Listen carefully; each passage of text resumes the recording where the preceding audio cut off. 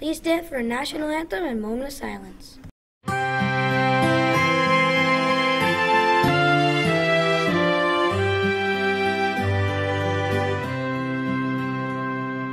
Oh, Canada, our home and native land, true patriot love in all thy sons command, car ton bras sait porter l'épée, il sait porter la croix.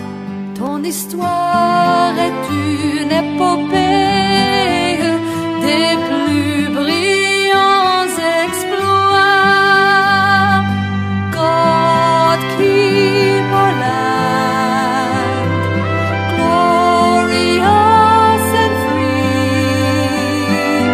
Oh Canada, we stand on guard for thee.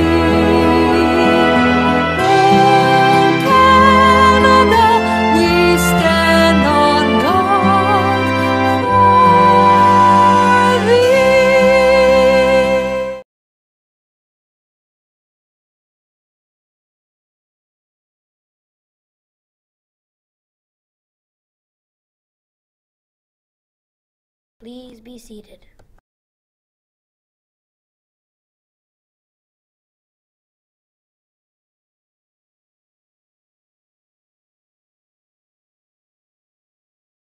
When we're training in meditation, it's important that our good intentions extend beyond the simple act of closing our eyes. In fact, there's a really funny old story about a very impatient yogi meditating in his cave. Wondering what the yogi was up to, a traveller passing by asked him, excuse me, do you mind if I stop in? The yogi, being very disciplined, kept his eyes shut and continued without saying a word. Thinking the yogi must be a little hard of hearing, the traveller said a little louder, excuse me, do you mind if I come in? Eventually the yogi opened his eyes and said, can't you see? I'm trying to meditate. Apologising, the woman went on her way. But she hadn't got very far before she started to think, I wonder what kind of meditation he's doing.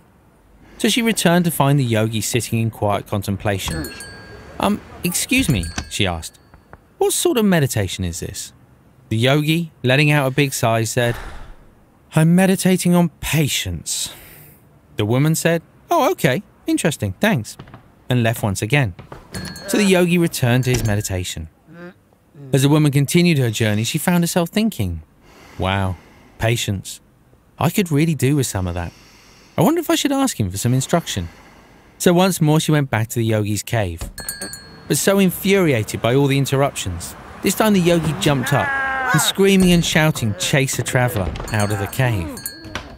Clearly, training the mind is about much more than sitting still with our eyes closed. It's about bringing a gentle and flexible approach to our practice, and as a consequence, into the world around us. The conditions may not always be easy, but the journey's about embracing them, making these so-called obstacles part of our practice. The practice of resting the mind in awareness, at ease with ourselves and at ease with the world around us.